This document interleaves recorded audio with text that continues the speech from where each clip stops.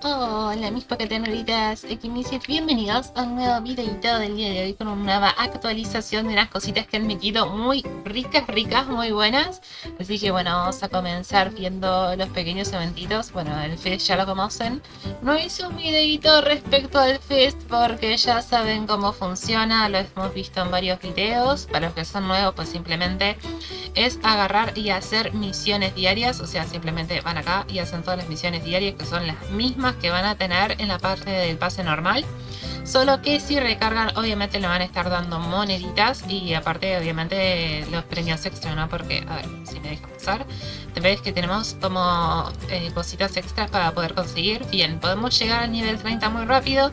También siempre recomiendo comprar el pase, porque el pase pues te da un montón de cositas bastante valiosas. Solamente por, creo que valía $10, podés conseguir un montón de cosas, inclusive 4 moneditas extra. En total serían 11 moneditas de las Poké Rainbow, así que realmente está muy pero muy bien. Las tienen que guardar obviamente para el evento de fin de año de Navidad, cuando salga el próximo Summon Event, así que no las gasten, guárdenlas, no sean bobos. Y pues luego de eso vamos acumulando puntos que se van a hacer estas Fist Coin.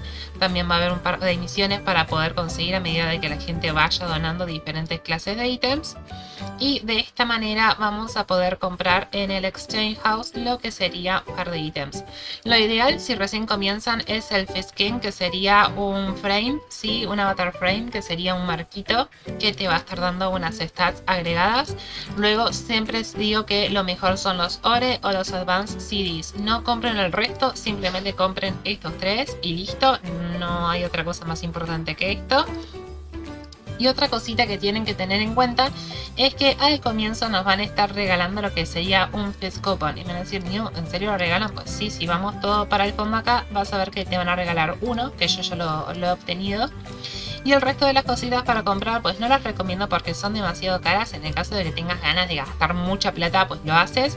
Pero yo no recomiendo gastar plata en este evento, simplemente jugarlo free to play porque está bastante bueno. Pero sí al pase comprarlo, porque te va a ayudar con un par de ítems que te va a estar dando. Así que simplemente hacen las misiones, van canjeando, van poniendo puntitos y ya está. Yo ya estoy primero, así que pues creo que nadie me va a joder.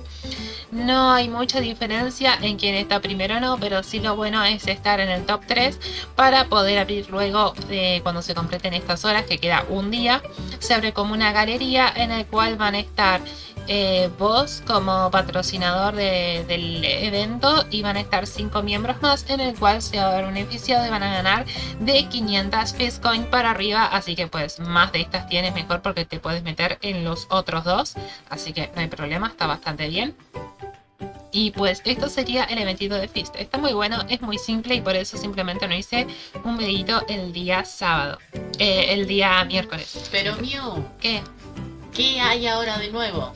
Y de nuevo tenemos la Diamond Factory. La Diamond Factory es un eventito en el cual vamos a poder conseguir diferentes piedritas. Ahora está la Wing of Life, que no está para nada mal. Ahora si quieren vamos a explicar que la Wing of Life. Tenemos el Steel Body. Tenemos también un par de trajecitos por si quieren llegar a comprar para tener más reducción de daño y más daño incrementado en PvP. Luego tenemos los siguientes Pokémon, que sería el Mega Snorlax, tenemos el White Kyurem, tenemos el Black Kyurem, tenemos el Original Kyogre y pues nada más, pero está bastante bien. Y tenemos otras cositas acá para comprar, que ahora también te voy a mencionar cuáles hay que comprar y por qué se compran. Así que bueno, estoy buscando dónde está la parte de TMs, no, creo que tenía cristales Z, así que los tengo. Así que bueno, vamos a ver. Primero, el Wing of Life, ¿sí? Esta piedrita que está bastante buena, que le han hecho como un pequeño remake. ¿Qué es lo que hace? A ver... Todos nuestros Pokémon tendrán 100% de inmunidad a un daño fatal. No, es que cambió. No la cambié yo en el Excel, pero está. Dice que después de ser atacados vamos a tener uno de los siguientes eventos, siguientes efectos en base a nuestra vida perdida. El efecto 1 dice que cuando la vida perdida excede el 30% de nuestra vida máxima, vamos a restaurar 15% de nuestra vida perdida. El efecto número 2, a ver, acá abajo. ¿Dónde está? ¿Dónde está? Espera, me perdí. El efecto 2 dice que cuando la vida perdida sea below, por debajo del 30%, o sea, sería 10%, 20%, 29% de nuestra vida máxima. Tanto el ataque como el ataque especial será incrementado 10% hasta 3 layers, o sea que se puede acumular 3 veces y son por 2 turnos. O sea, no sé por qué dice que se acumula hasta 3 veces cuando en realidad solamente se puede acumular una, porque es por 2 turnos y la piedra se vuelve a utilizar en 4 turnos siguientes. Entonces es medio como, ¿en serio? ¿Por qué 3 layers? Nunca lo sabremos y pues nunca lo voy a saber. Esto sería en base a un Pokémon que reciba todo el daño, que va a restaurar 15%, mientras que el resto de los Pokémon cuando reciban daño, pues depende de la cantidad de daño, pueden recibir un bufo de ataque o pueden recibir una restauración de vida. Luego tenemos el efecto naranja, que dice de que al final del turno vamos a removernos un debuff de nuestros propios Pokémon. Y el efecto en rojo dice que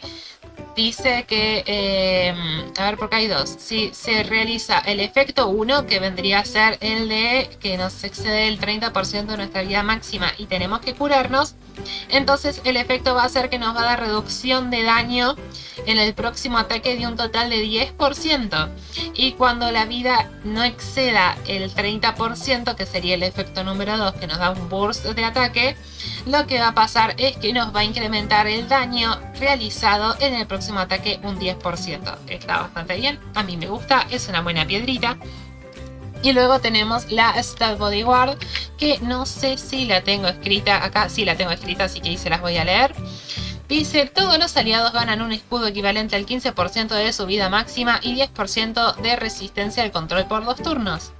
El efecto naranja dice que la defensa y defensa especial se incrementarán 18%, pero cada vez que seamos atacados se reducirá un 6%. Decime el efecto rojo. El efecto rojo dice que después de ser atacado 3 veces, ganaremos un escudo equivalente al 8% de nuestra vida máxima y el daño también se reducirá un 8%.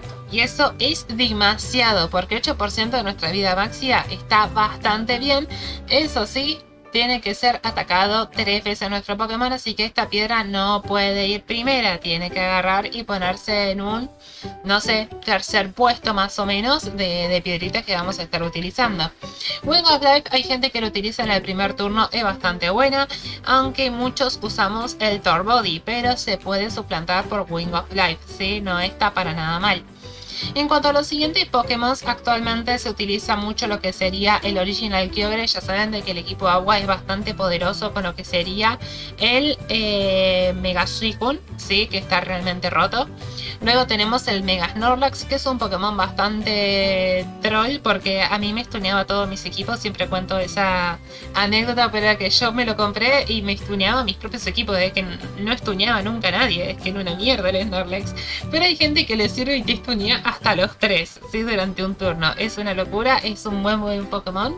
Y aparte, cuando tienes Dynamax, pues aumenta bastante la probabilidad de stun, así que normalmente el 100% de las posibilidades es que te vaya a stunear teniendo Dynamax este pequeño Snorlax. Así que ojito con Snorlax, aparte que es un Pokémon que tiene demasiada vida. No me acuerdo si era el top 1 o el top 2 en vida, pero sí que es un Pokémon bastante bueno. Y me voy a fijar si era el top 1 o el top 2. Sé que estaba Giratina como segundo, sí.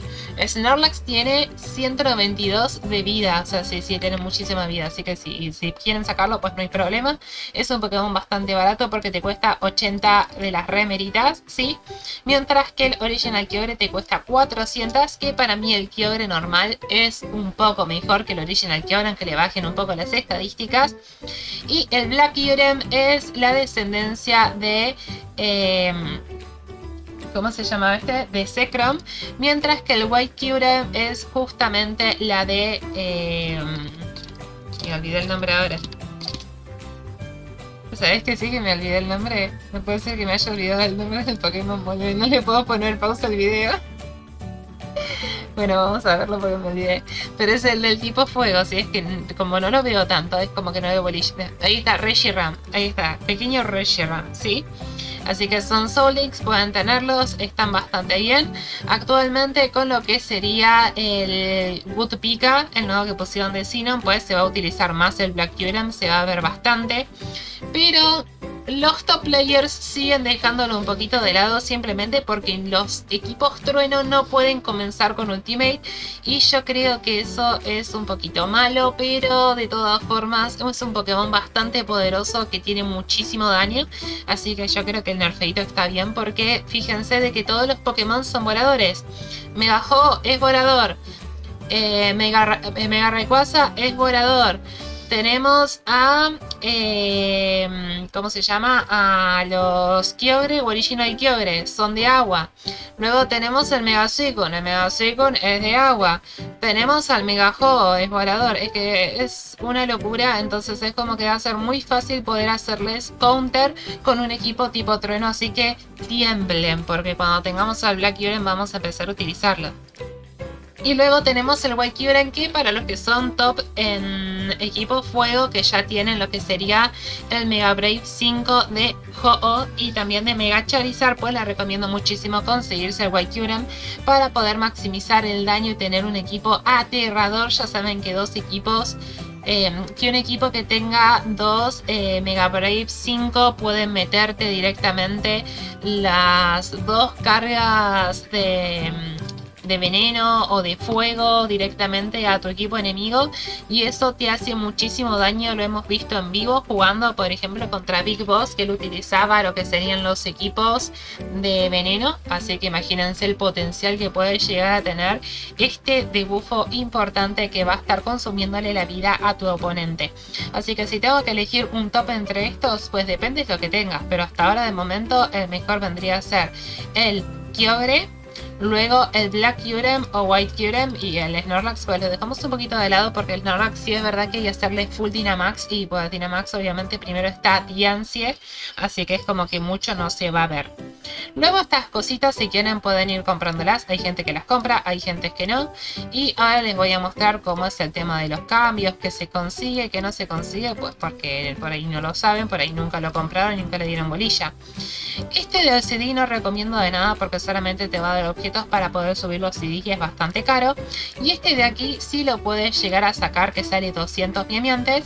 Luego luego en la Team Factory lo que vas a gastar son 100 miamiantes para intentar conseguir una de estas dos piedritas, pero de color dorado. Sí, el rojo no se consigue a menos que agarres y metas mucho cash. ¿Cómo se utilizan estos ítems en la Team Factory? Pues simplemente van para aquí, van a agarrar cualquiera de estos ítems y van a tener el proceso 1 que cuesta oro, el 2 que cuesta diamantes y el tercero que va a costar diamantes. Muy bien. ¿Y qué es lo que te va a dar cada uno de estos? Pues si vas a elegir la de oro te va a estar dando máximo este de aquí, por ejemplo, este te da Summons Coins y Limit Summon Ticket, y luego este te va a dar pues lo mismo, pero el Limit Summon Ticket se ha garantizado, mientras que en este no, dice que solamente tienes chances. Y luego si usas diamantes puedes llegar a conseguir hasta 3 Summon Tickets, mientras que las Summon Coins puedes conseguir de 4 a 8. Pero ¿qué vamos a hacer? Obviamente este no nos conviene. ¿Cuál nos va a convenir? Que luego lo vamos a ver. Son los de las remeritas. Luego vamos a ver lo de las remeritas porque solamente me van a preguntar, y aunque se hace que no. Así que esto simplemente le ponemos esto por diamantitas normales. Le ponemos velocidad 3 y nos vamos a fijar que nos da. ¿Te puede subir? Sí. ¿Te puede fallar? Sí, también. Como a mí me acaba de fallar recién. Como también me falla la cabeza, sí, te puede fallar las dos cosas. Así que fíjense que ahí me salió una y una. Así que simplemente cuando vamos acá le ponemos acá cambiar. Y fíjense que uno me dio un Limit Summon Ticket. Y este de aquí solamente una triste Silver Coin. Así que ahí se fija cada uno qué es lo que quiere gastar y lo que no. Para poder conseguir lo que sería al Snorlax se puede gastar, yo les voy a decir las dos chances, ¿sí? ¿Dónde está la parte de paquetes? Bien. Pueden hacer dos clases de compras. Uno, pueden comprar la de $50 o pueden comprar esta que sale $5. Si compran la de $5, quiero que sepan que cada vez que van a abrir uno de estos paquetes te va a costar 100 miamiantes. Eso quiere decir... Sí, eso quiere decir de que sería 10 por 100, sería equivalente a 1000 miamiantes gastados para estas remeritas. Y con eso tienes la posibilidad de conseguir lo que sería al Mega Snorlax. Mientras que el resto de los Pokémon o las piedras o los Switch, bueno, el Switch cuesta $50, no hay mucha diferencia.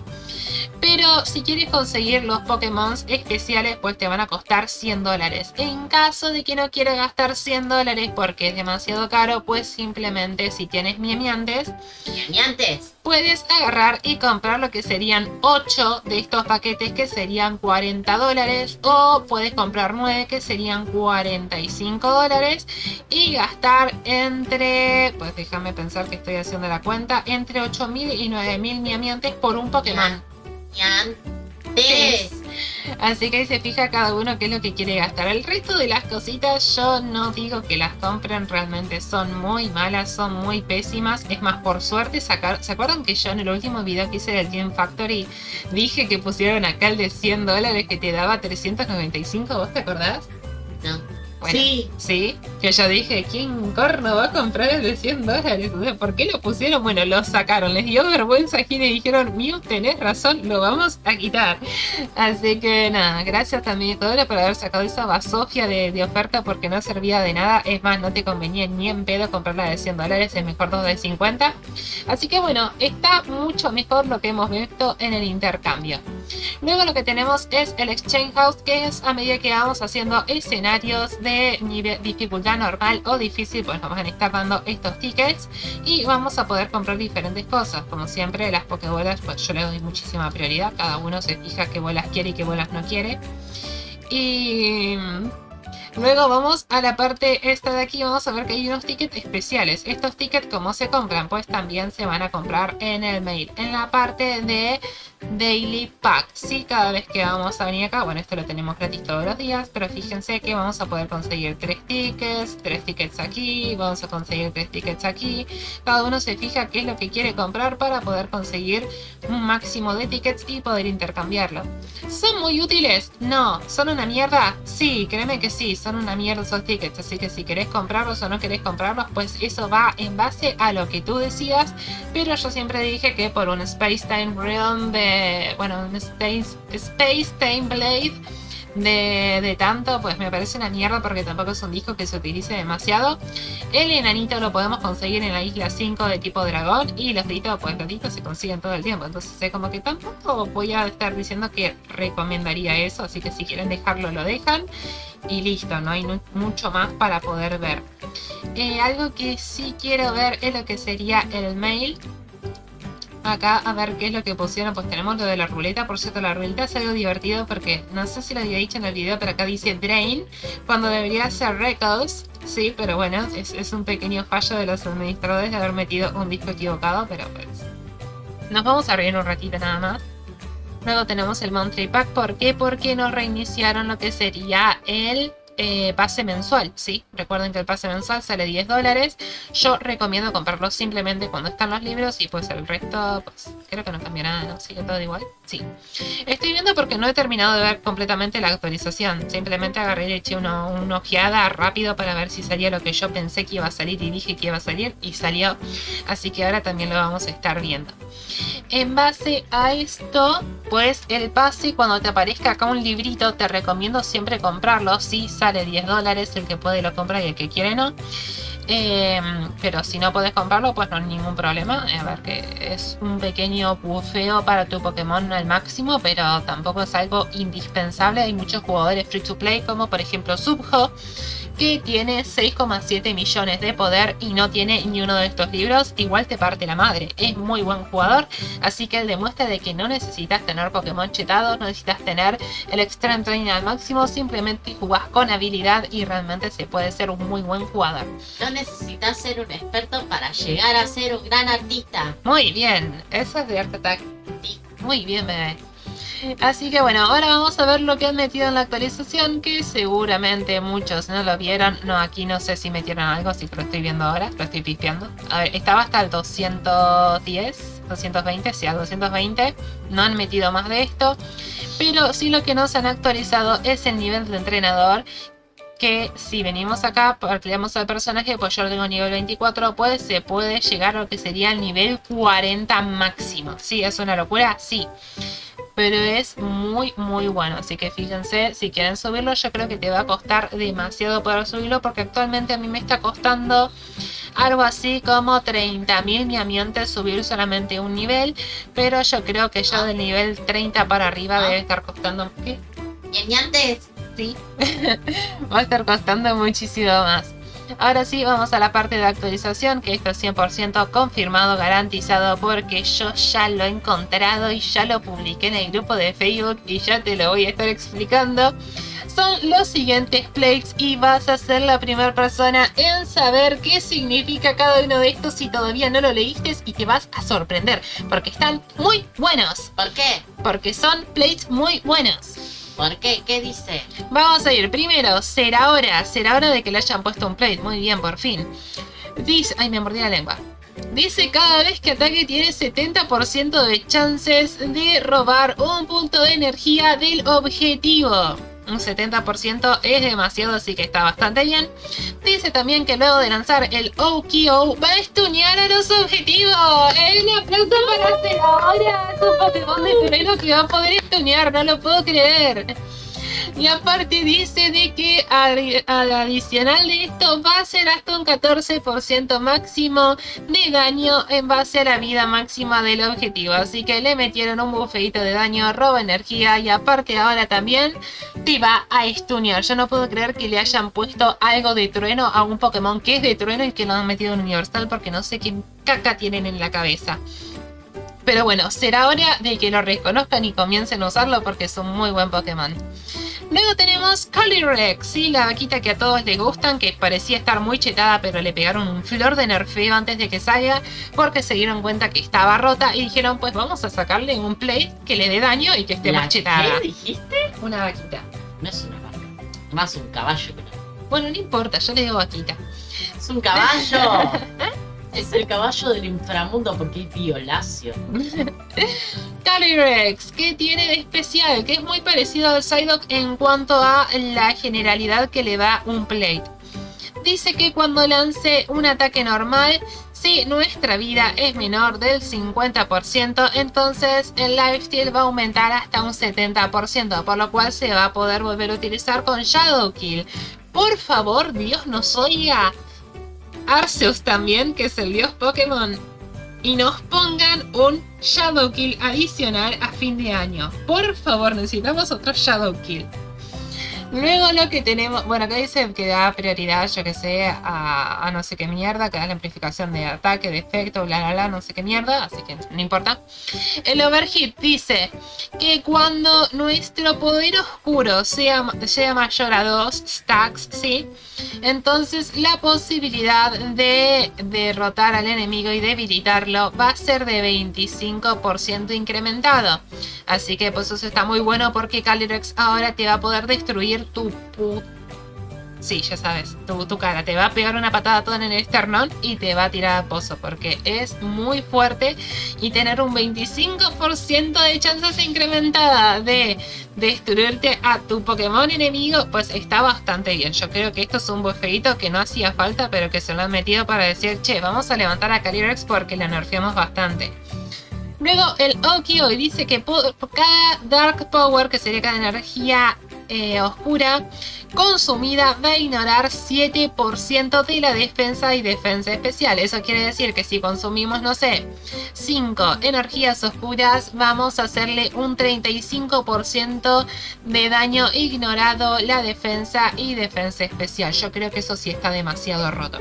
Así que Calyrex, que estaba en el top porque realmente cuando vimos las estadísticas estaba muy roto, lo nerfearon. Ahora lo han metido bastante bien en el top de vuelta, porque vuelve a ser un Pokémon bastante poderoso como estaba desde el comienzo.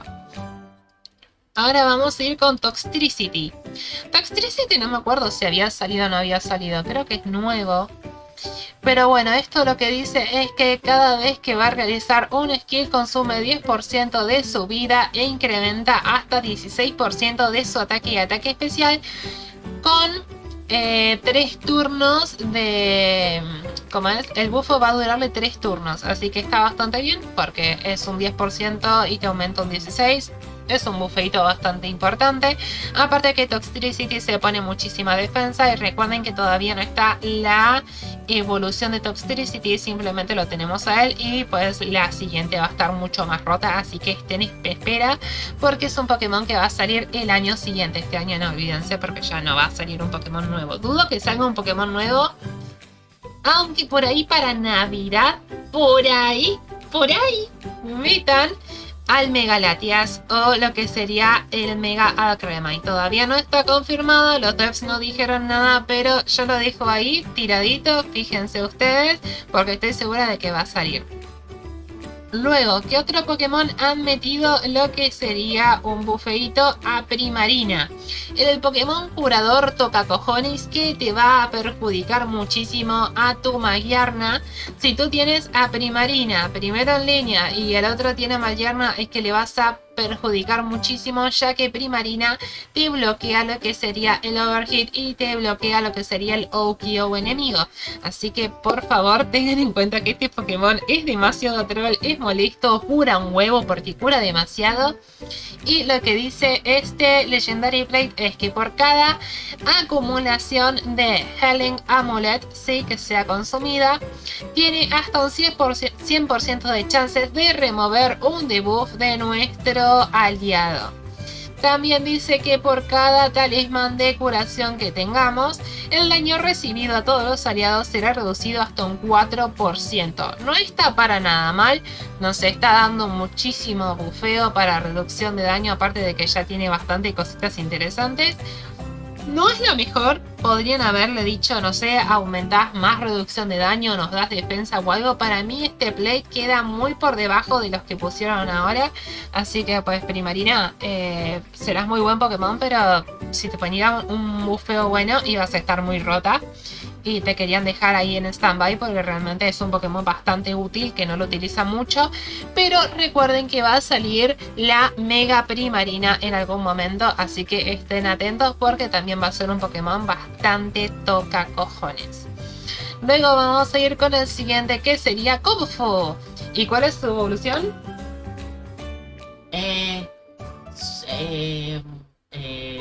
La utilizaba Fabio, boludo, en el Pokémon Unite. Ay, no. El oso que golpeaba. Kung Fu. No, Urshifu. Ah. Y lo que dice que cada vez que vamos a estar atacando tenemos hasta 100% de chances de hacer un daño adicional al... no, dice para chances de adquirir un adicional stack. Bueno, no, agregamos un adicional stack de no sé qué miércoles es, porque no sé qué es Apple Point Effect. Creo que es el efecto especial que tiene él. Aunque no me acuerdo porque me acuerdo que era algo de Golden y no sé qué mierda. Así que pues nos va a estar dando un bufeito especial. Y también dice que después de atacar cada enemigo Pokémon temporalmente incrementará el ataque 7%. ¿Cómo? Espera. Each enemy Pokémon can temporarily... Porque dice que cada enemigo Pokémon temporalmente incrementará el ataque. No entiendo. No estaría entendiendo. Después de atacar a cada enemigo, temporalmente incrementará esta cantidad de ataque. Yo creo que está así, está mal traducido. Yo lo estoy traduciendo. Vos decime, vos lo lees. Vos que sabés más inglés que yo. Before attacking es después de atacar. Antes de atacar. Ah, after, claro, es antes. Antes de atacar, cada enemigo Pokémon puede temporalmente incrementar este ataque y ataque especial 7%. O sea, el ataque de Kung-Fu sería, ¿no? Sí. Sí, puede ser, sí. Bueno, lo leí para el culo, pero no importa. Por suerte lo tenemos a Toby acá, que nos va a estar explicando en caso de que no se equivoquemos. Pero ojo, que ya te traigo la información primero y te digo que si me equivoco, y te lo voy a estar explicando el por qué me equivoqué. No te lo voy a dejar ahí tirado, obviamente, porque soy la mejor youtuber del Pokémon, obviamente. Luego tenemos el plate de Magyarna, que yo dije va a salir el plate de Magyarna y todos se van a querer morir, porque todos estaban como no voy a guardar las entradas de ruina. Ahí está, salió Magyarna, tómatela. Dice que por cada acción que va a realizar un aliado, Magyarna va a incrementar su daño hasta 7%, o sea, el ataque especial 7%, hasta un máximo de 8 stacks hasta el final de la batalla. ¿Sí? no es un bufeito de un día. No, hasta el final de la batalla puede bufearse esto. Sería un 56% máximo de ataque y ataque especial. O sea, Magiarna de ataque. No solo tiene defensa, no solo tiene reducción de daño, no solo te va a hacer la vida imposible y te va a hacer llorar como niña de 5 años a que le quitan un dulce. También se va a burstear hasta un 56% del daño de ataque. Así que me parece un Pokémon excesivamente roto. Aparte sale con más reducción de daño en el plate. Así que, gente, lloren si les llega a salir una Magiarna en contra, porque es un Pokémon rotísimo. Así que pues eso serían las actualizaciones, las cositas nuevas que metieron. No han metido nada más, simplemente eso. Yo me he fijado ya todo. Lo que no me fijé es lo de los Pokémon, a ver si habían metido algo, pero creo que no han metido ninguno si no lo hubiesen dicho los devs. Y porque aparte tampoco nos van a adelantar qué sorpresa nos espera para fin de año. Así que bueno, espero que les haya gustado el videito, espero que le dejen un rico like. Y pues si quieren comentar, comenten, porque realmente no, si quieren no, comentan. Es que le decimos que comenten y no comentan, entonces si quieren comentar, comentan. No, comentan. Y si quieren donar, donen. Eso también. Así que bueno, vamos a quedar por aquí. Espero que les haya gustado. Nos vemos el lunes con un nuevo eventito. Les mando un besito. Un saludo. Y nos vemos con más Pokémon World. Sí, Pokémon World. Pokémon World. Adiós. Bueno, ya no.